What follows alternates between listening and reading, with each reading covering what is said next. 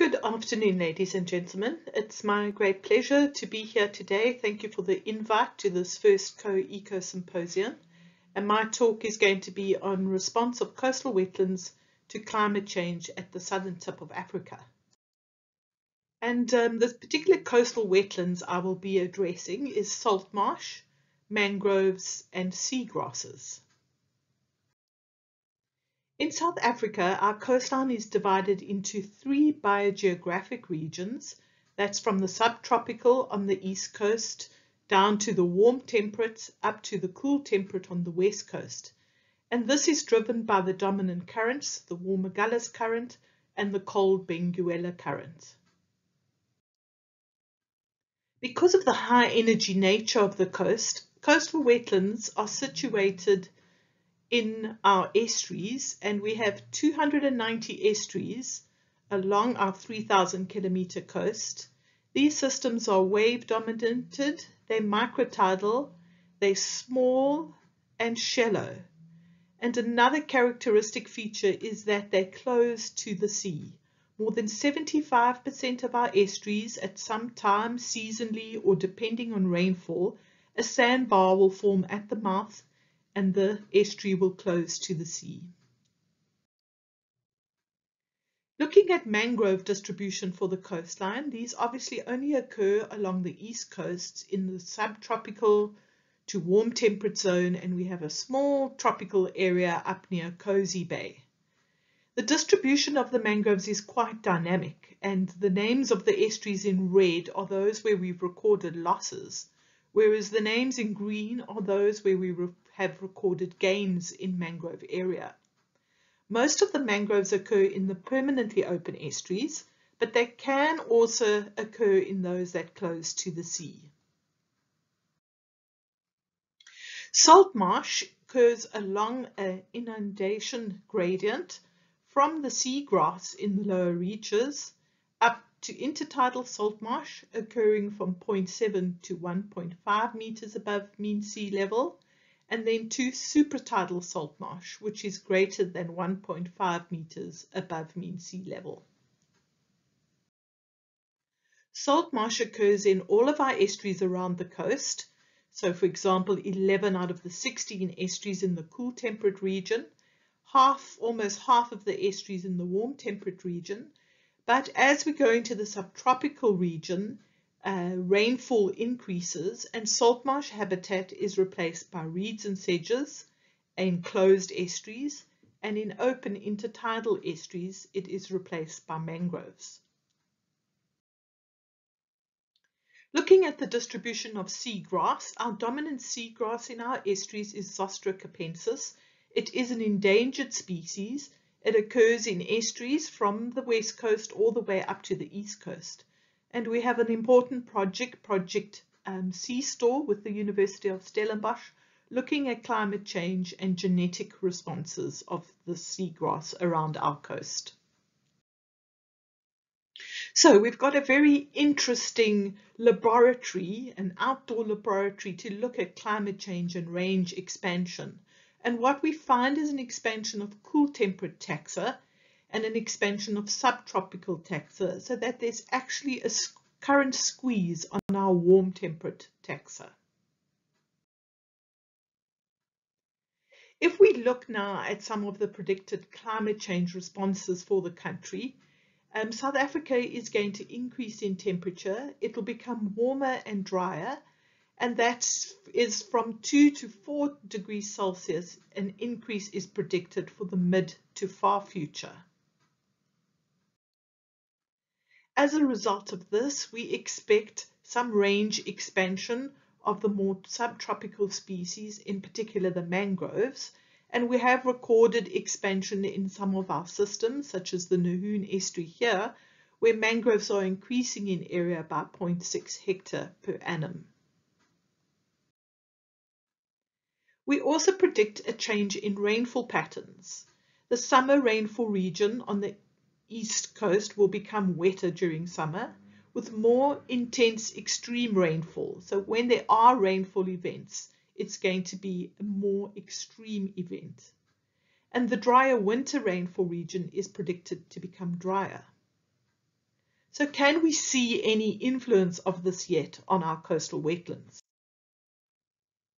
We find for the salt marsh that salinization and desiccation is already occurring. And in the large salt marshes of the west coast, the systems are becoming more patchy. So if we look at area cover, we still have the area cover of the salt marsh, but there's definitely a loss of connectivity in some areas. In the estuaries that close to the sea, because of drought, lower freshwater inflow, these systems now close more frequently to the sea or for longer periods of time. And if there is still some rainfall, water level increases and the salt marsh habitats become flooded. Some of the plants can survive this, such as seen here, the Salicornia tegetaria, where it grows above the water.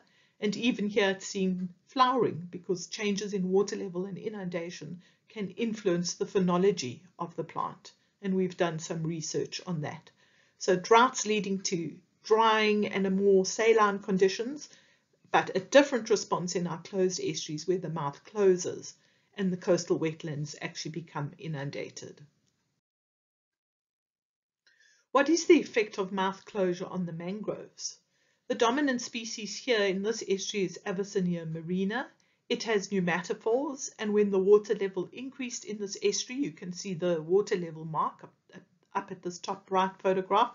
The pneumatophores in the trees were flooded, and they died back after 3 months.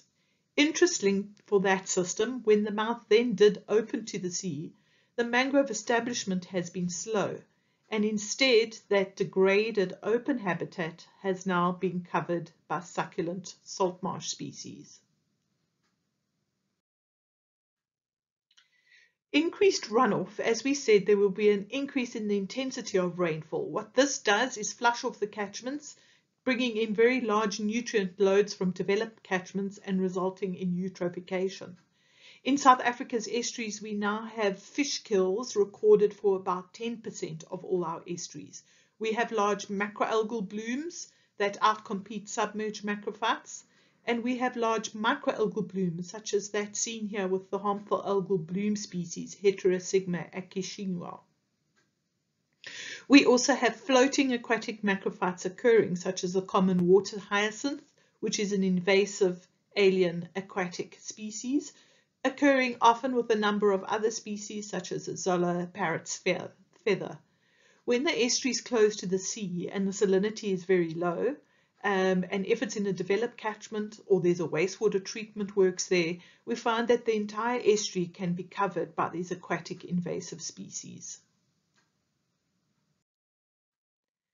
With climate change, there's going to be an increase in the intensity of freshwater flooding. And along our east coast, we've been monitoring the distribution and occurrence of mangroves since 1988. And so for some of the smaller estuaries where we see just a small area of mangroves, this would be in hectares, mangrove cover, we see that there's been dynamic changes. Floods will come out and completely flush out the mangrove areas. These will re-establish, and that rate of re-establishment becomes important. So if there's an increase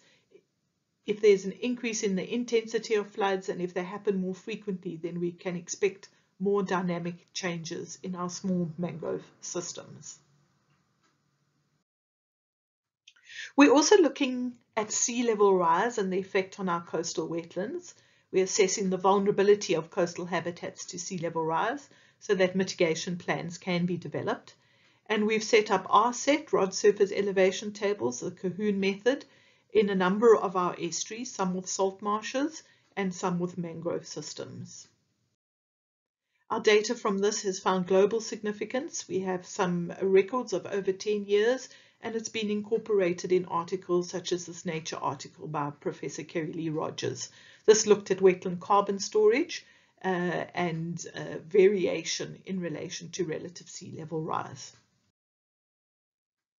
When we go down onto an individual estuary level, we find that for different sites, is there erosion or deposition occurring? Are our wetlands keeping pace with sea level rise? We find that within an estuary this can be quite dynamic. So looking at this bottom plot, for the lower reaches in this estuary, there was some accumulation of sediment, whereas in the middle reaches, that would be sites 3 and 4 in the middle reaches of this estuary, it's very tidal and erosion is taking place.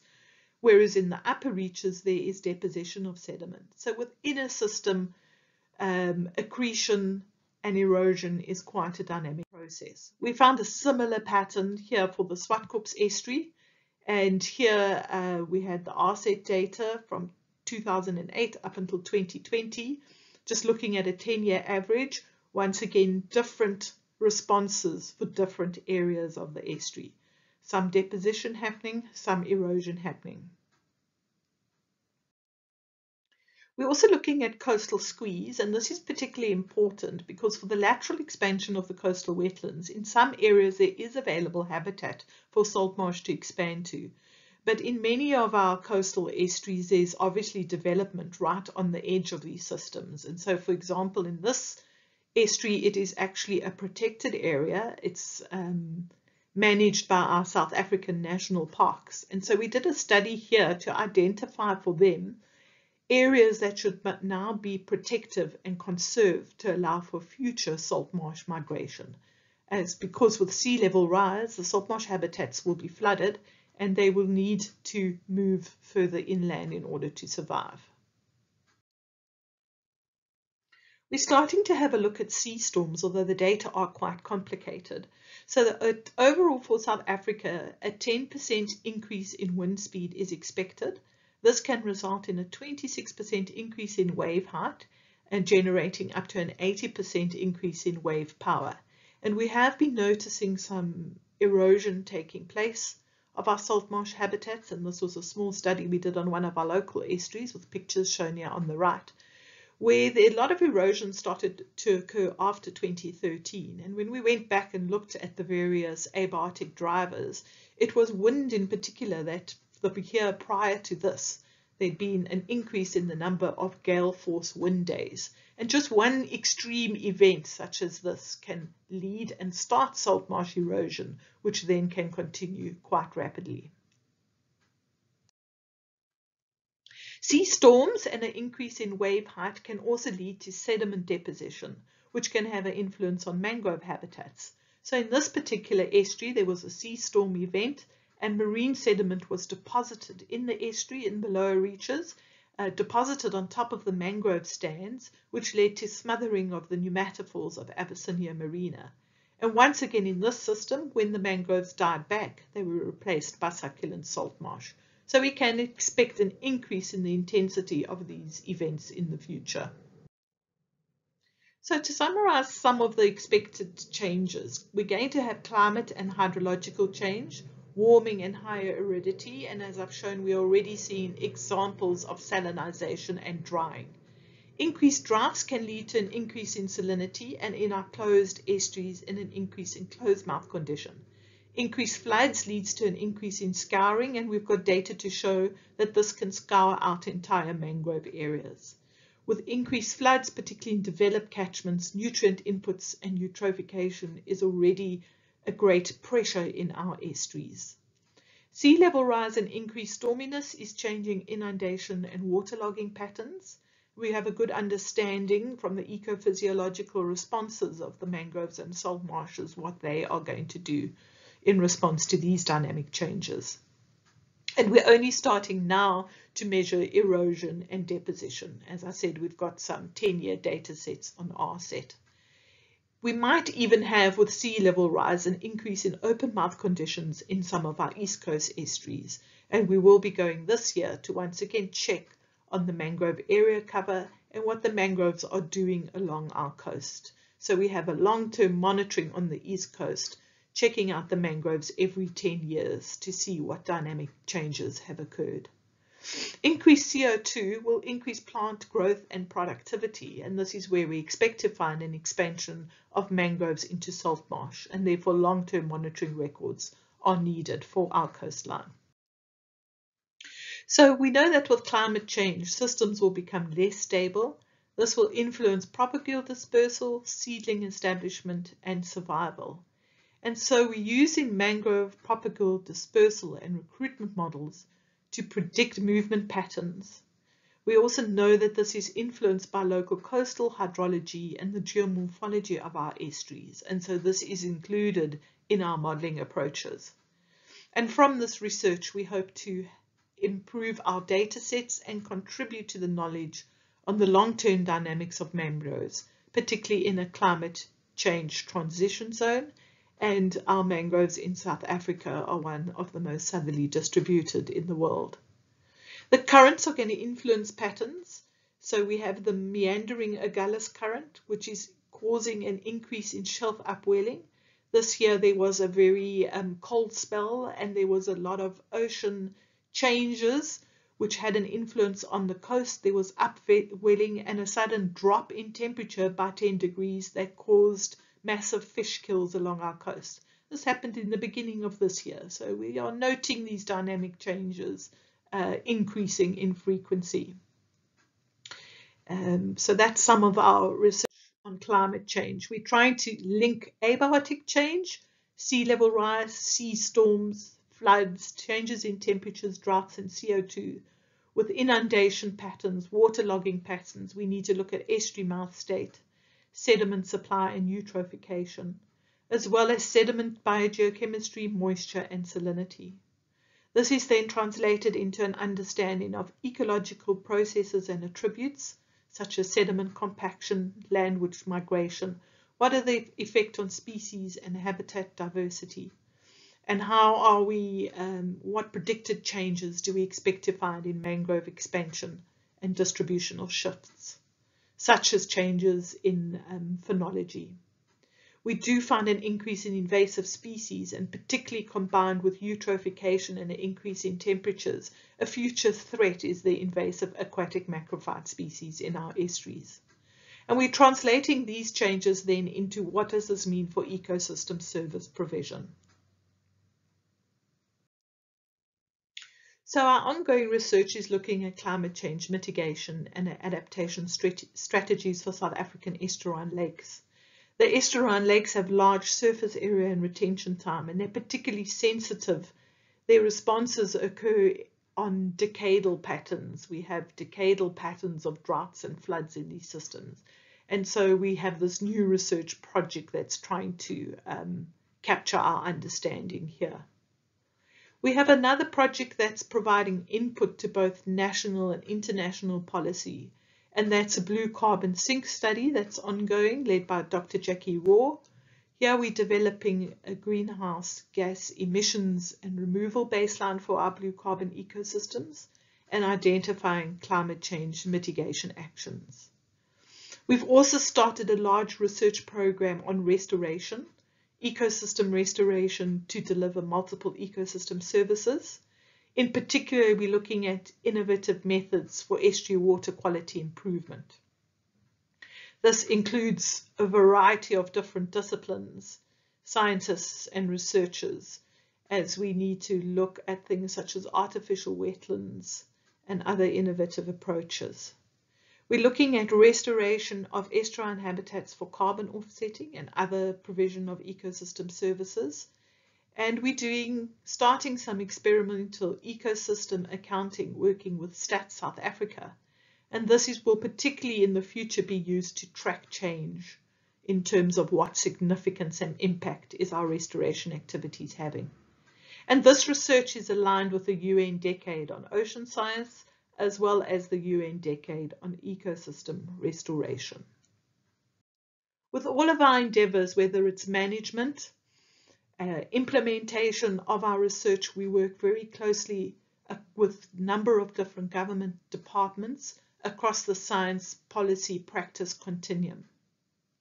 And certainly climate change has now become a catalyst for sustainable management.